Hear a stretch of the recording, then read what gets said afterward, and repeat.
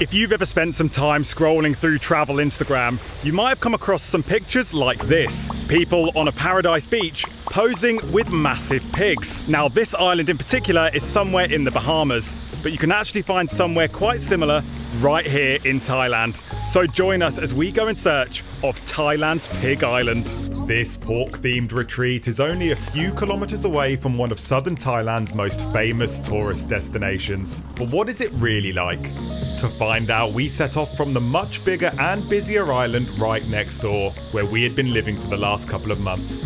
Hello and welcome back to another day in Thailand, where you once again join me from the popular shores of Koh Samui. We're going to be heading across to Koh Madsum, which is off the south coast of Samui, which is an island most famous for its pork-based inhabitants. We are staying right up in the north of Samui in Phuket, so first things first, we need to get down south to Thong Krut Pier to take us across to Thailand's Pig Island. Let's do this. The calm waters of Bang Rak are a great starting point for many of Samui's best island hopping trips, but not to see our porky pals. There are plenty of tour operators that will pick you up for this trip, and ours was the brilliantly named Mr. Man. If you are staying in the tourist areas in the north of Samui like we were, on a trip to Pig Island, you'll spend more time driving down to the pier than you'll spend on an actual boat. We left our house in Bang Rak at about 8:30 in the morning, and it took us around 45 minutes to drive right down to the south of the island. The origin story of the Koh Madsum pigs changes depending on who you ask. Some say they were brought to the island by a man called Mr. Kit who rescued them from the slaughter, and others told me that the pigs actually swam themselves across from a nearby island, which seems unlikely. Either way, once the word got out, people started to visit and the rest is history. Now, whenever the idea of tourists and animals gets put into the same experience, I naturally start to ask some questions. And there has been a fair amount of controversy about the Pig Island experience in the Bahamas, with many copycat attractions leading to mistreatment of the animals, especially the fact that they're encouraged to swim for food. But to be honest, I didn't see anything particularly alarming during my research into the Thailand equivalent, with most people saying that the pigs were free to roam around the island, there just weren't that many of them, and they weren't forced to swim. The whole day trip, including a return hotel transfer and a private boat, cost us 4,000 baht overall, so considering the distance, it wasn't a bad price when split between all of us. There are no unspoilt gems on a developed island like Samui, but this southern region was definitely more rustic and relaxed than the more popular beaches in the north. Right then, we have made it across to the pier, and straight across the water here we can see our first stop, which is Tean Island, where we're going to do some snorkelling, and then just to the left over there is Koh Madsum, the Pig Island. So let's get onto the boat and get to our first stop.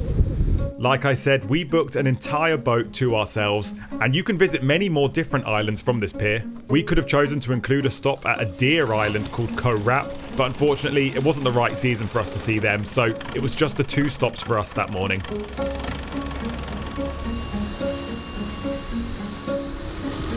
The journey across to Madsum only takes about 10 minutes from the beach, and the first port of call was even closer than that.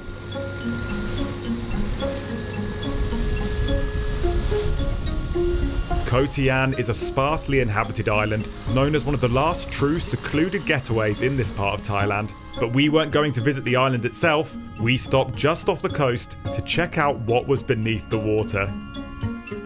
Our tour price included equipment rental for snorkelling, and this was a really nice spot for it. Koh Tean is surrounded by coral reefs which were badly damaged thanks to dynamite fishing in the 1980s, but it has partly recovered since. And there were plenty of fish and the water was nice and clear.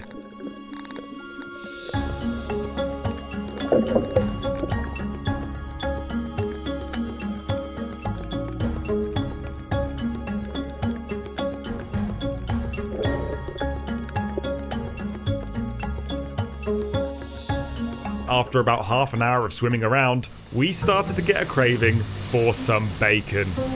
Only joking. But it was time to battle the waves on the way towards our main target for the day.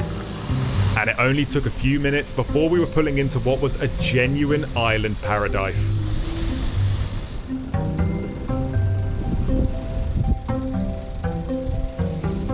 Koh Madsum is a place with powdery white sand, crystal clear water. It even has a lovely bar and restaurant area with plenty of places to sunbathe and enjoy a cocktail.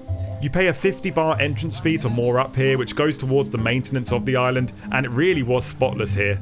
So by all accounts, this could be a description of any paradise island in Thailand. But that is not what this island is known to be.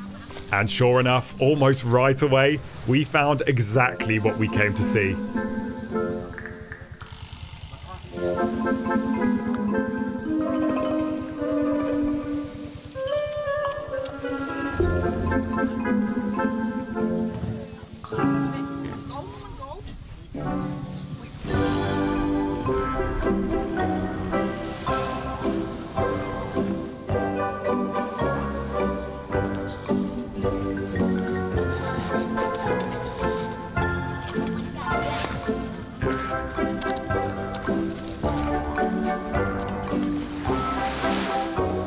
Well, here we are. We have made it over to today's main event. This is Koh Madsum, aka the Pig Island. And I'm very pleased to report that that nickname is very, very accurate. Basically, as soon as you get off the boat, you see them right there. The sort of a shack, restaurant, bar area, and that's where they seem to hang out, presumably because there's lots of food around. But there's all sorts of pigs, big ones, small ones, very cute little piglets. It's very, very strange. It almost feels like a bit of a farm park like we have back in the UK. So we've got lots of families standing around the pigs trying to get good photos with them. But even if you're not interested in seeing some porkers, this is actually a really nice island in its own right. As you can see, the sand is really white and the water is clear and blue. So if you just want a paradise island to come to and relax and sit on the beach, this is a great spot. It does get quite busy around where the boats moor up, where that little restaurant is. But you can just walk down the beach to where I am now. And as you can see, it's very, very quiet. And there's people kayaking, people swimming. It's really, really nice here. The pigs seem to spend most of their time in the shaded area behind the restaurant to escape the heat. And I didn't see anybody force them to do otherwise. Tourists generally kept their distance, and we definitely didn't try touching the pigs. And after about an hour and a half with them, it was time to head back to Samui. It was a fun day trip, if a little strange, but definitely worth the trip if you're looking for something a bit more unusual. Next time, we explore our island home for over 2 months, looking at the quality of life and cost of living on Koh Samui.